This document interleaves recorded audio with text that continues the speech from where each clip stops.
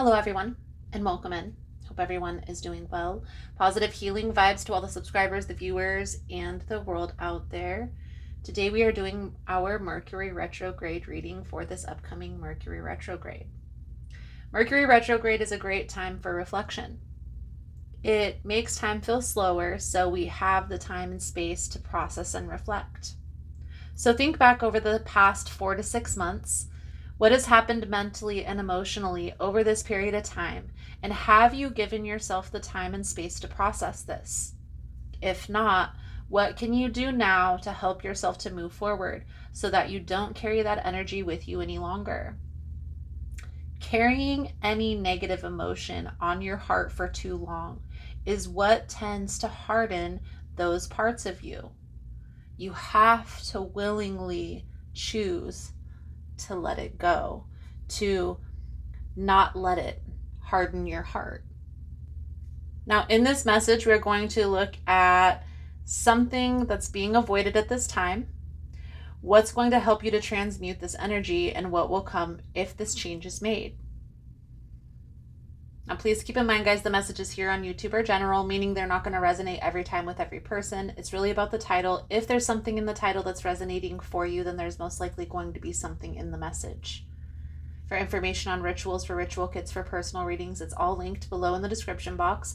And if you like the vibe, how I interpret the cards, you're more than welcome to subscribe to the channel. Everyone's welcome here, and it does help to set intentions for future messages. One more thing, guys, if you enjoy the message, if you find that it's helpful for you, please give it a thumbs up or comment below how it was helpful, how it was resonating. You never know how your story could help another person. So let's dive right into Virgo's energy for this Mercury retrograde, and let's see what comes out for you in this reading. Most important message here for Virgo spirit. What do my Virgo friends need to know? What do they need to see through this upcoming energy? Please and thank you.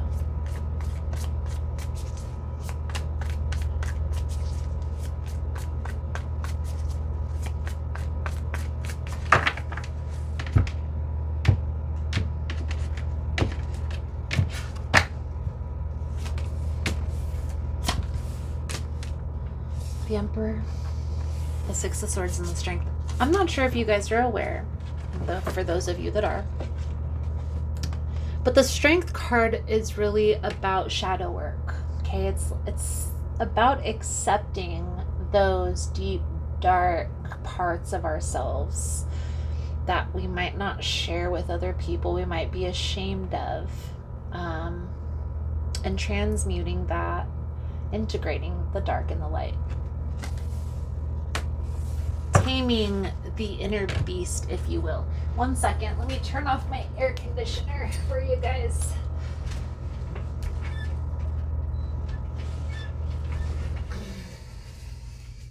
All right. So again, taming that inner beast, we see the Six of Swords. The Six of Swords talks about a sacrifice that's needing to be made in order to put you in a more stable position. Okay. So we're going to see how this plays out into your reading for you, Virgo. We have the Two of Pentacles, the Five of Pentacles, the Justice energy. We have the Temperance, the Five of Cups, and the Seven of Wands. I'm going to say this up front. I'm the messenger, just the messenger. I'm here to interpret the cards for your reading, so please don't take this personally. You've seen me shuffle. You've seen me do all the stuff. There's something here, Virgo, and this is like a deep down thing. That's why the shadow work thing came up. We have the Five of Pentacles. We have the Five of Cups. We have the Four of Swords on the bottom of the deck, okay? This is something that's from your past, from your childhood, a sense of abandonment, a sense of loss. Somebody had left you alone when you were younger, and that hinders your growth and also how you set boundaries right now in the present moment. You have a decision to make. It's an easy decision. It's just hard to start the process and to start moving forward. But once you give yourself the space, and shaming ourselves into healing is not going to do that, guys. Shaming ourselves because of something that we experienced or something that we endured in our past, it's not going to allow you the space that you need to heal. It's going to keep you stuck and bogged down in this sadness, in this darkness. Okay, so let's just go through the motions. Let's just talk about it. So the Two of Pentacles is like the decision, right? A decision that needs to be made. And I feel like this has to do with your healing process. Do I face this head on? Do I sit with myself? Maybe I need a person to help me through, a counselor, maybe getting a tarot reading that's going to guide me through my healing process. There are some tarot therapists on YouTube.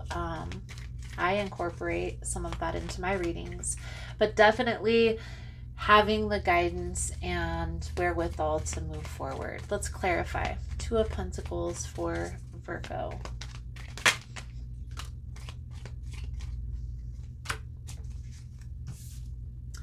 You're the one that's keeping yourself here. The Magician, the Fool. And maybe you're not focusing on the pain. Maybe you're not intentionally focusing on the pain. However, when we stuff it down, when we avoid the healing process, it doesn't go away. It doesn't make that emotion, that feeling, that thought, that experience go away. It simply puts it in the back of our mind for us to ruminate and to be triggered through life until we face that. Until we can look at that experience and have the capacity to give ourselves the space to say, okay, that was an experience that happened to me. I don't live there anymore. And it's okay to move forward even if it's slowly. This is something where somebody had left. And so your feelings are valid. You feeling afraid to want to invest in a relationship. And maybe this is the opposite, right? Maybe this is you are trying to please everybody around you in the fear that you'll be left again. You know what I mean? You're the one that is going to bring that awareness to the forefront. And like I always say, guys, awareness is the key. So once we are aware that this thought triggers us and holds us back from achieving our goals, achieving our dreams, achieving our desires, okay? This is definitely creating imbalance, uncertainty, and stagnancy in your life. But this can be fixed. It's going to take a little bit of patience and just the understanding and awareness. When you're having a day, give yourself a day. It's okay to have a day, guys. One thing that's hard, especially if you live in America where I live, we're kind of forced to expect to be busy. And if we're not busy, then we're not productive. However, the resting part, the taking space, it's part of the process too.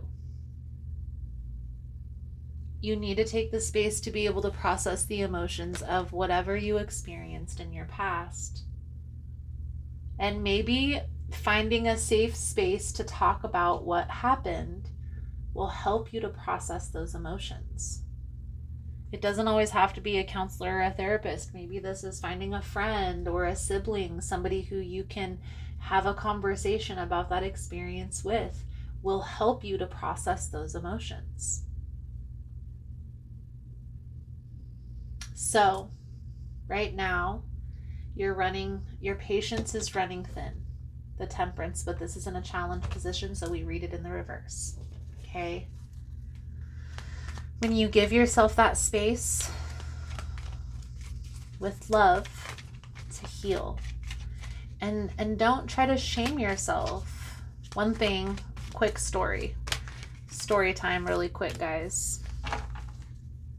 This morning I was driving to go get my coffee. I go every morning before I start the videos and all the social media stuff, because I don't only do my own social media, I also manage other businesses' social media platforms. And so I was going to get my coffee to be able to sit down and to do all the work that I do in the morning. I was getting frustrated from this person in front of me who was driving slow. And then I became aware that I was having the thought of irritation and getting irritated by this. And then I started shaming myself. Like, Nina, you've been the slow person before. Why are you beating this person up for them being, maybe they don't know the area. Maybe they're looking for their turn. You never know what's going on, right? So just chill. And through that thought, like in the midst of that thought, came another thought and was like, what if this is all practice? And then I had that aha moment, like, what if this is all practice? This is all practice. This is all just practice for the next phase in our life, for the next level, for the next thing. And when we're able to shift our perspective and look at things that way, this is all practice, it then allows us that space, that pause for clarity, for communication, for patience. So don't beat yourself up over, don't shame yourself into healing, because that's not going to work. Understand that you're going through a healing process, and there's going to be days where you feel like everything is moving forward and it's perfect and it's flowing and how can this be? And then out of nowhere, you're gonna have a day. It's okay to give yourself a day. Virgo, it's okay to give yourself a day to just exist in life. And that was the moral of the story, because it's all practice, right? My guides were right, as they are. This is all just practice for the next level. So the Five of Cups is that sadness. This is what you're accepting, that sucked, that situation sucked, that the people that had put you in that experience, like, I'm sure that you weren't just, it's almost like you were led into a situation, or there were other people around you that influenced you to do something or had influence over you. And understand that even though you might have been able to say no, unless you were a child, right? You may feel like you could have had some control. Understand that you really couldn't. For one, it was on those other people that were with you to help, to guide you, to sway you. However, if you wouldn't have gone through that experience, you wouldn't be the person that you are today. And that's the negative, but it's also the positive as well. There are positive attributes that came out of this experience. And once you can sit with yourself in that awareness with that, that's when that clarity and that peace will come. Okay? And again, guys, setting boundaries isn't really about controlling other people. It's about setting our expectations. This is how much energy I'm willing to give to the situation. 7 of Wands energy. And through this healing process, that's the awareness. You'll come to this awareness that, oh, this is how much energy I'll be able to give before I'm triggered. This is how much energy I'm able to give to the situation before it depletes me. This is how much money I'm able to donate to this cause before it affects other things in my life. The awareness through this process is really the key, guys. So let's pull out Whispers of healing. To sum up your reading. Thank you guys again for all the love and the support. Oh. Sorry, guys. I was talking about it, but I didn't pull them out. It's the Seven of Cups and Justice that's clarifying the Seven of Wands. So that's that balance through the confusion, the uncertainty. Like, things are going to balance out. Things are going to get clearer through this process of you becoming more clear about yourself, being more aware of yourself, and the things that you've gone through have shaped you into the person that you are right now, today. Good, bad, and indifferent. Very interesting Whispers of Healing Oracle message coming out for you, Virgo, is triggers. So the Oracle message that comes with this card, the occurrences or circumstances in your life may affect you on a deep level and be stored in your memory as wounds or triggers. Your ego can become defensive due to the emotional wounds you carry. Once a wrongdoing has happened in your life, it cannot be undone, but you choose how to handle the outcome. There is no single situation you cannot overcome. You can detach from the triggers, but you must have the will and desire to do so. Authentic healing means accepting past trauma, sadness, depression, and disappointments. From here, you can choose to accept responsibility for your emotions and your triggers. When you neutralize the story of your past, they lose grip on your present. Holding on to pain limits your ability to live life to the fullest. It is time to disconnect the switch and stop allowing a past situation to control your current actions. Beautiful, Virgo. To sum it up with this card, it's pretty much what I was talking about through the whole reading, summed up nicely in a little paragraph.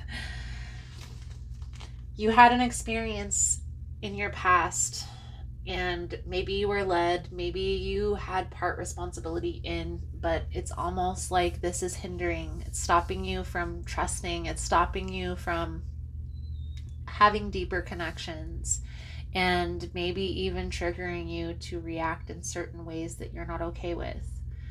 But through the awareness that this is what's going on, you now can do the research, find the safe space, use the tools that you have in your belt to help you to overcome these emotional traumas. Shadow work is something that you can do. They have shadow journals all over the internet. I'm sure you've seen them. They're big on TikTok right now, or they were. But you can do shadow work without having a shadow journal. You still need a journal, don't get me wrong. That's the safest way that you're going to be able to process those emotions. But shadow work is simply just becoming aware of those parts of yourself that you try to hide. Those parts of yourself that you try to avoid, or maybe a little bit shameful that in the past or at some time in your experience, you did this, that, or the other thing. But through the acceptance piece, like, okay, that is an experience that happened to me. That's not who I am. Or that is something that I had experienced in my past. It's not going to happen again in the future. It then neutralizes that reaction. So, again, to bring it back, you have a decision to make. You can continue down the path the way that you are, and it's fine. You're still going to be moving forward in life. Being triggered. But if you don't want to keep going through this anymore, simply just a little bit of awareness, and it's going to take a little bit of time. It's not going to happen overnight, but through that process, life will become more and more palpable for you, if you will. So Virgo, I feel like that's a good solid message coming out for you guys. Thank you guys again for all the love and support. I hope the message was helpful for you, and I look forward to reading your cards again soon. Namaste. Hey friends. So I just wanted to come on and again, thank you for all the love and the support on all of the platforms that I post all of this information on. I started a Patreon and OnlyFans for those of you that want to support the channel, to help to spread the information, to help my travels when I'm going to different events, to connect a little bit deeper on a more personal level with you guys. And so instead of just asking for donations, I thought I would put together a Patreon and an OnlyFans. And on those platforms, I'm posting sound baths and guided meditations. And every once in a while, I'm posting stuff about yoga, yoga positions, and I'm going to also record some yoga videos for you guys to be able to tap into. So if that's something you're interested in, you're more than welcome in joining us. Again, it's Patreon and OnlyFans. Both of those platforms have a lot of similar content, but they're also going to have some different content as well. Follow whichever platform feels in alignment with what you need for your healing journey. And don't be afraid to disconnect, guys. The purpose of this channel is for you to get the tools and the information that you need to heal and to move forward in a more positive direction. The channel isn't meant for you to be here forever, because I feel like once you heal, you hopefully can tap into the healing modalities when you need, and messages when you need, but not to be here for forever. So again, thank you guys again for all the love and support, for liking, for subscribing, for sharing the content. You guys are all freaking amazing.